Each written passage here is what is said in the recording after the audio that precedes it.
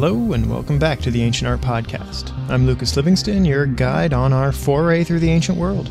In this episode, we'll travel back to ancient Greece to witness a spectacular event, the largest tailgater in the ancient Mediterranean world, the ancient Greek Olympic Games.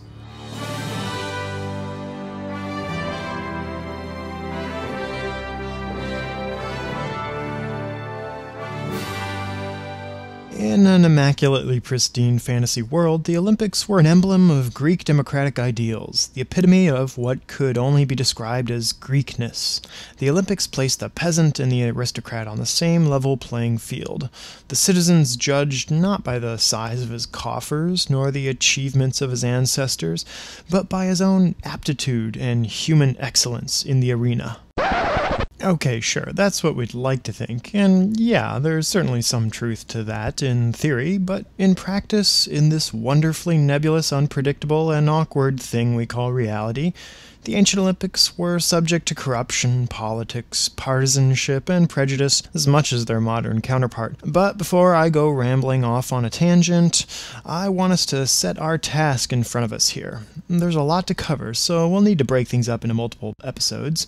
In this episode, we'll briefly explore the origin of the Olympics and other Greek games, and delve into their mythic foundations. Yes, there were plenty of other athletic competitions in addition to the ancient Olympics, and we'll check out some of them too. Later, we'll take a look at what makes the Greek games distinctly Greek, the Greekness of the Greek games, and we'll break a sweat surveying the variety of athletic events. And then we'll wrap up with some wonderful historical anecdotes, placing everything in context. The foundation of the Olympics is traditionally placed at 776 BC. Right, and this flat world was created on October 23rd, 4004 BC. No, really, how do we know the Olympics began in 776 BC? We're not 100% sure, but the Greeks kept an official record of winners of the Olympic Games called the Olympic Register. Ancient historians knew where their time was on that list. At the bottom, duh. So, going on the assumption that the Olympics were held every 4 years, just like the modern Olympics, that's where we got that idea from, historians could trace back to the first victory of the first Olympics happening so many years before their time. And we, using these funny numbers to reckon dates, call that the year 776 BC. Okay, wake up. We're done with chronology. Supposedly we know when the Olympics started, but why did they start and by whom? As with all the other major athletic competitions throughout the ancient world, the establishment of the Olympics is deeply entrenched in mythology. Or history. Or it's kinda one and the same. Ancient sources, like the famous lyric poet Pindar, say that the Olympic Games were established by Heracles to celebrate the accomplishment of one of his 12 labors, the cleaning of the Augean stables. You probably know Heracles better as Hercules. Heracles is the Greek version, Hercules the Latin. Those 12 labors, in fact, are the subject matter of the metopes decorating the Temple of Zeus at Olympia, the sacred site of the ancient Olympics. A brief geography lesson here. Olympia is located on the western coast of the Greek Peloponnesus, which means the island of Pelops. But it's not really an island. Technically it's a peninsula, but that's almost a stretch too. Olympia wasn't exactly a town, it was a religious sanctuary to Zeus, a popular pilgrimage site and tourist destination, and of course, host to the most famous sporting event of the ancient world. Near Olympia is Elis, which ruled over Olympia in ancient times. Right next to Olympia is the town of Pisa, not to be confused with the Italian Pisa, which brings us to the next story. This Pisa, not that Pisa. The more popular mythic origin for the ancient Olympics is that of the celebration of the victory of Pelops, namesake of the Peloponnesus, in his chariot race against King Oenomaus of Pisa. That story is also depicted on the Temple of Zeus at Olympia in the East Pediment. Here in the pediment from about 460 BC, we see the larger-than-life-size Zeus in the center with Pelops and Oenomaus at his sides. The god Poseidon really liked Pelops and gave him a set of horses touched by the divine. Pelops set out traveling and came upon the kingdom of Oenomaus and his lovely daughter Hippodamia, subduer of horses.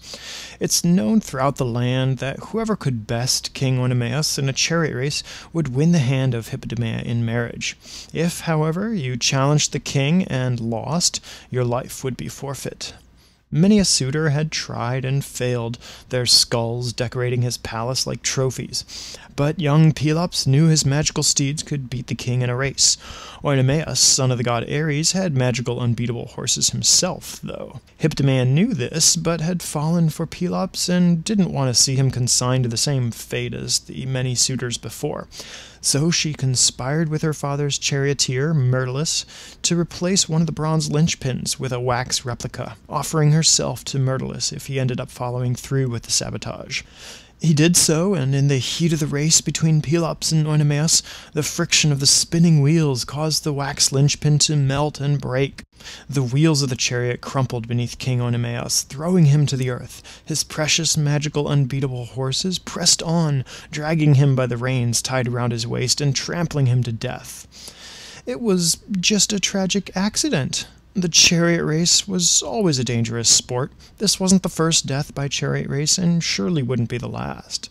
But Pelops knew of the treachery of Myrtilus and the promise Hippodameia had made, yet he had no intention of letting Myrtilus see it through. Now Pelops, the new king of the Peloponnesus, took Myrtilus out for a ride along the sea. He fought with him and threw him into the ocean's deep. As Myrtilus succumbed to the sea's dark embrace, he cursed the offspring of Pelops and Hippodameia. And so it begins. In short, a series of family tragedies ensue involving various family members killing each other off for various reasons. This dynasty of Greek tragedy is passed on down among the generations and preserved in famous stories that might be familiar to us. Atreus butchers his nieces and nephews and serves them to his brother Thyestes.